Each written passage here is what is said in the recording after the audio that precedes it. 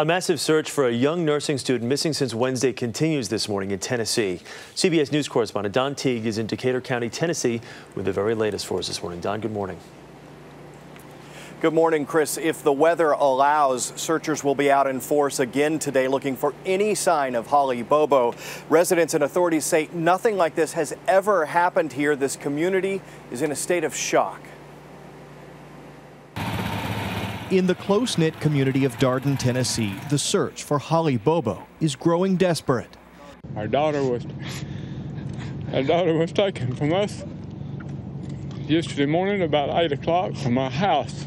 The 20-year-old nursing student was allegedly kidnapped from in front of her home about 7:30 a.m. as she left for class. Holly, I love you so much. Please try to get home to us, and if anybody knows anything about her, please help us find her. Holly was last seen being dragged across the carport and into nearby woods by a man in camouflage. Her older brother told police he witnessed it happening and called 911. Both of Holly's parents had already left for work.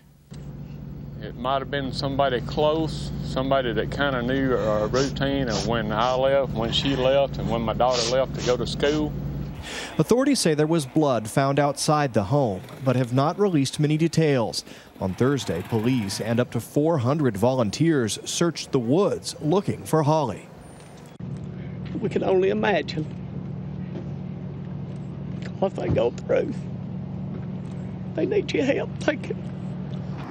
A $25,000 reward is being offered for information about Holly's disappearance. As the search continues, this community is praying that Holly will come home. Thank you. I just want her back. Thank you. Well, authorities are looking for a suspect described as a white male between 5'10" and 6 feet tall, medium build, but no one got a good look at his face. Authorities say that's not much to go on. Chris? CBS's Don Teague. Don, thank you.